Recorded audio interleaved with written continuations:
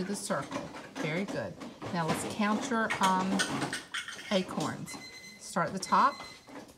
1, 2, 3.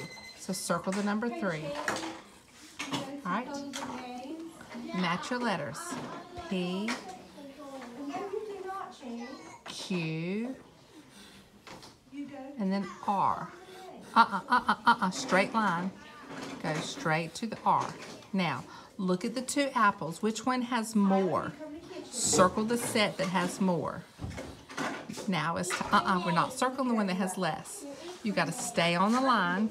Go down, up, down, up, down, up. It's going slow. I'm just holding the wrist. I'm not even moving the wrist. I'm just holding it. That's it. Okay, so now I'm going to move back further. I got to go down. Up, just stand on that line.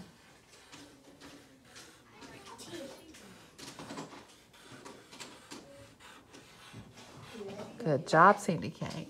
Much better work compared to last year. Sandy?